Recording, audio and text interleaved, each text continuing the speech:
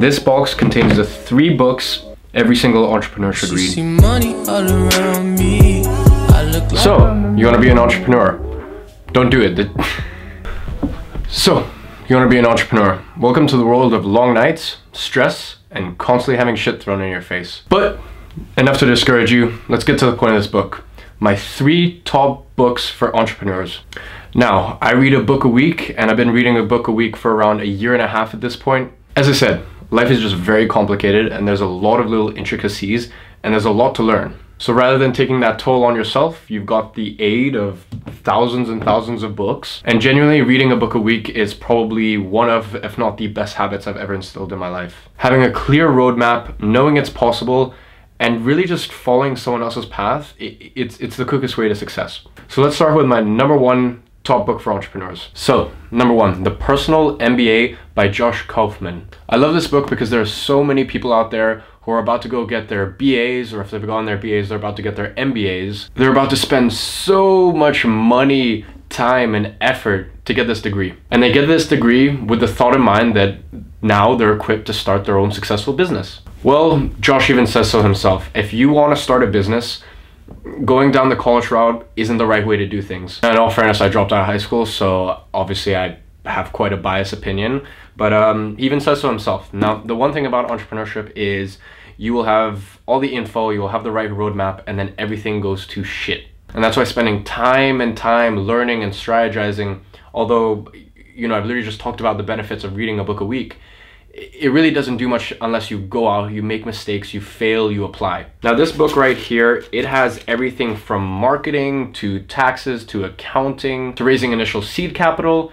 It even talks about the lifestyle. I would say if you are looking to get your BA or your MBA, you should probably quit right now. Entrepreneurship is not for you because you don't know what a good ROI is. Rather than spending 3-4 years and spending just extortionate amount of money, buy this book. I think it is like $15. Spend a week reading it and then go and apply this shit. Honestly, I've never found such a compact and thorough book. 100% any budding entrepreneur, anyone who wants to get into entrepreneurship, just give this a read. Now, number 2 would have to be Tony Robbins' Money Master Game. Now, let me tell you why. As an entrepreneur, you get shit thrown in your face for just months and years, and then at some point, something just clicks and things start to work and you get rewarded, and the reward is usually monetary. Now, once you start getting some monetary reward, here's what you want to do. And all entrepreneurs think it's not going to happen to them, but I've experienced this personally. The minute you start making money, you think, well, shit, now it's time to enjoy myself.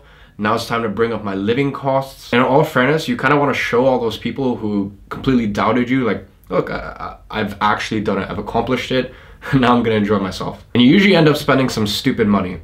Now, the wise thing to do, and he talks about it here, make sure you're saving money, but more importantly, make sure you're investing money. And he talks about the importance of compound interest and how little sacrifices today in little increments grow into this huge just snowballing effect. And I do believe there's a difference between rich and wealthy. And I don't think it's a threshold, I think it's a state of mind. Now, when you're rich, you make a lot and you spend a lot and you got nothing left. In my opinion, when you're wealthy, you make a lot, you spend a good amount, but you also save and invest. Because entrepreneurship is a very rough and difficult path.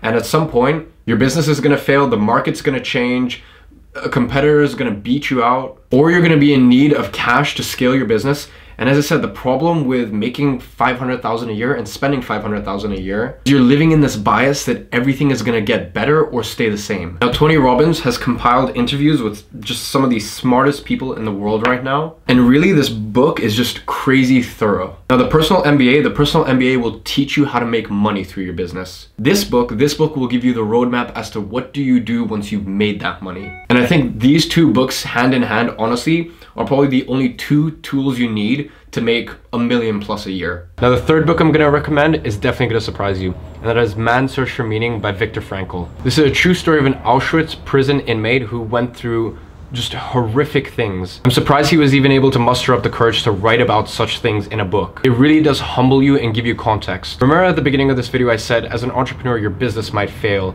You might have to lay off some staff. That investment might go bad. And you will hit your lowest low, and at that point, you're gonna have to make the decision to get up and keep moving as an entrepreneur, or just give up. And reading a book like this really gives you context as to what a fortunate and blessed position you're in right now, and how no matter what your circumstances are, you can find what your purpose is, and you can find empowerment in the fact that everything can get stripped away from you, but you still have this. And this is the only thing you need to move forward to have a happy and fulfilled life. And that is why this book is third. So guys, I know this video was a bit serious. My last 4 or 5 videos were quite flashy, quite entertaining. I was doing a lot of traveling, some for work, some for pleasure. But now because I'm in London, I can spend a little bit more time on YouTube. And I actually put out on my Instagram, like, would you guys like to see 8 posts in August?